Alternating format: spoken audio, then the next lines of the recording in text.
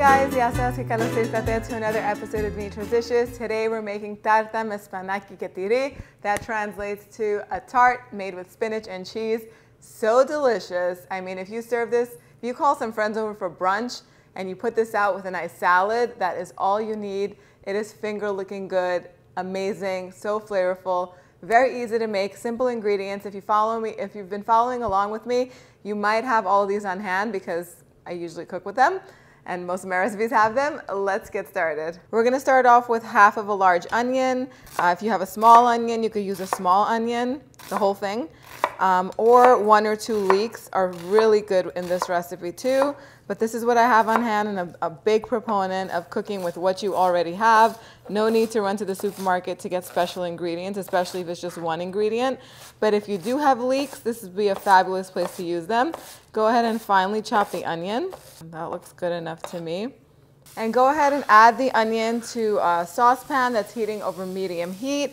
We're going to season the onion with a little pinch of salt. I like to season each step of the way. That way the food has so much flavor. A little bit of salt is all you need.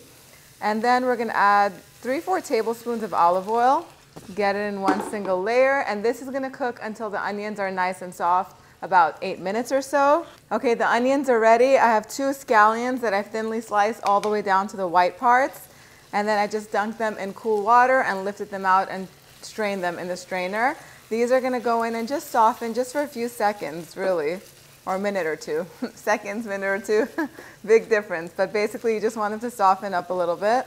Okay, the onions and scallions are ready. I have a pound of spinach that I've roughly chopped, and I'm going to add it to the pan, and I increase the heat to medium-high right now because I really want the spinach to cook down and release the water and the liquids that it has in it, and sort of dry it up a little bit. So I'm gonna add the spinach in probably 3 or 4 batches. Each time one batch wilts down, I'm gonna add the next. And then I'm just gonna cook it down once the final batch is wilted for about 2 to 3 minutes, so that way most of the liquid can evaporate. And go ahead and season in between with salt and some freshly cracked black pepper. All right, so this is what it should look like when it's done. There's still going to be some liquid left down there. You don't have to go too crazy trying to dry that up too much. Then over here I have about half a pound, not a pound, of feta cheese that I always buy in block form, and I'm going to crumble it into the spinach mixture. This is going to help it cool down. And just mix everything up and give it a taste. And at this point you can see if it needs a little bit more salt and pepper. It's perfect. You know what? I can eat this all on its own. Just like this, crack some eggs in here and call it breakfast. But we're gonna save it for the tart. Okay, we're gonna put that aside so it can cool. Over here, I have a 9-inch round tart pan. So tart pans basically have really pretty fluted edges and they have a removable bottom. If you don't have this, you can use a pie pan, that will work. Now I melted a stick of butter, which is 4 ounces. So I'm just gonna brush the bottom of the pan with the butter, and this is salted butter. I do love using salted butter when I'm using it in savory dishes like this one. I feel like it has so much more flavor. And then over here I have thawed out phyllo. This is the regular phyllo that's used to make like baklava and things like that. It's not the country style thick phyllo, and it's half a pound. And this particular company sells it in a pack, in a box with 2 packs. So each pack has half a pound of phyllo pastry in it. You're gonna find phyllo in so many different ways, so many different lengths and sizes. So I will measure this so I can let you know how big this is. I usually buy the phyllo that's sold as a big roll, a 1-pound roll. But this time, this is the one that they had in the supermarket. It is about 13 inches wide and 8.5 inches long. Okay, if that's of any help to you.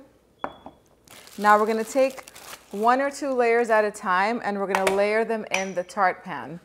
And we're gonna brush each layer with phyllo, not with phyllo, with melted butter. Now we're not even gonna brush, we're gonna drizzle. Forgetting my words here. And if they're stuck together, don't worry about it. And you're gonna you're gonna move them a little bit, like if the first one is horizontal, the next one can be vertical, and so on and so forth. And just keep going around in a circle until you run out of phyllo. Try to get the butter all the way down to the edges too, because that's gonna be the crust.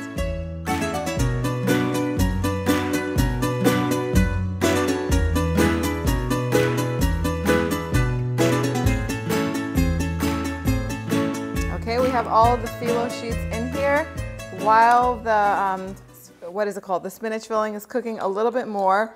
We're gonna make the last component, which is gonna be the liquid component. So we're gonna put 2 eggs in a mixing bowl, 1 1/4 cups of half and half. I should have beat the eggs first.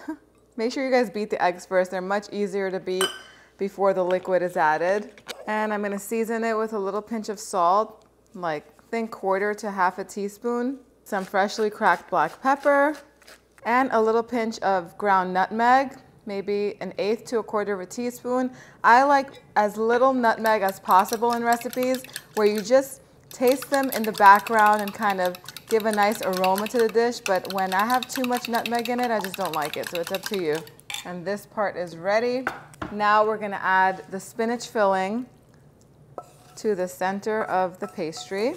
Then over here, I have some freshly shredded mozzarella cheese. It's not the cheese of choice because it's so mild in flavor. I prefer maybe like a Gruyere cheese or even a Gouda cheese, something with a little bit more flavor, but this is what I had. And again, use what you have, use what you love. It's gonna add a really nice stringy component to the tart. It's just gonna taste so good. And just go ahead and put that on top of the spinach. I should have done this first, but put the tart pan onto a baking sheet and then pour the milk, the half and half an egg mixture over the spinach mixture and kind of move it around so that we can get all the way into the tart.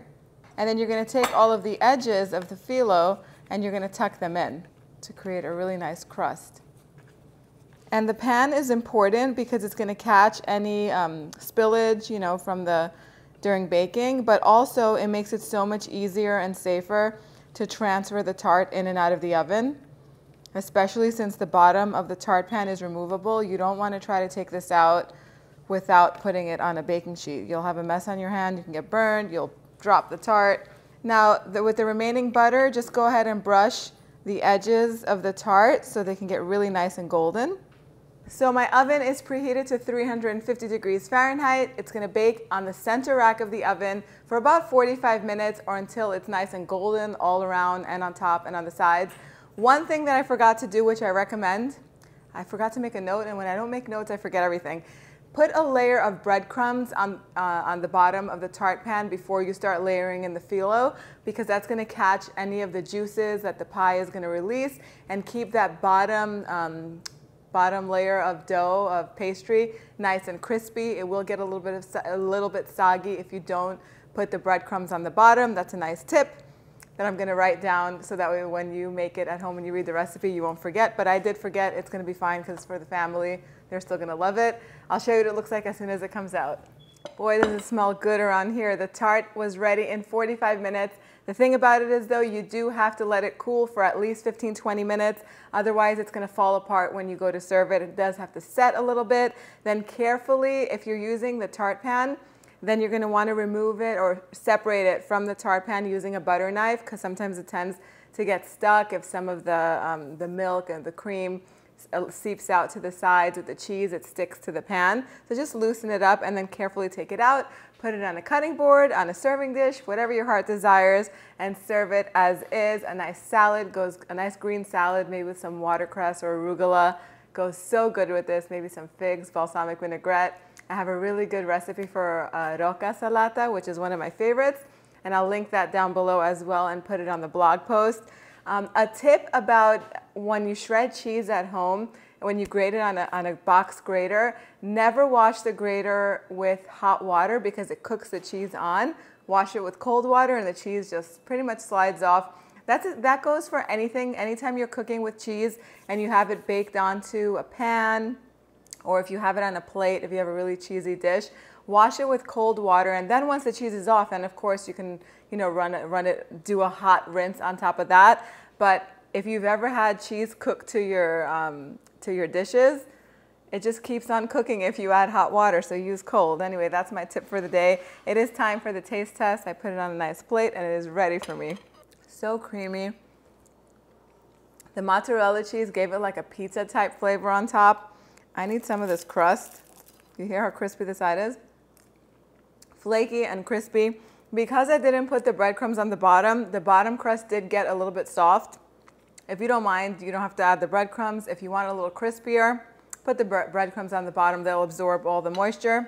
The exact measurements are on the website, dimitrasdishes.com. Let me know what you guys think. If you make it, share pictures with me on Facebook and Instagram. I really love seeing your recreations. Thank you guys so much for spending time with me today. I'll see you all next time. Yes, us.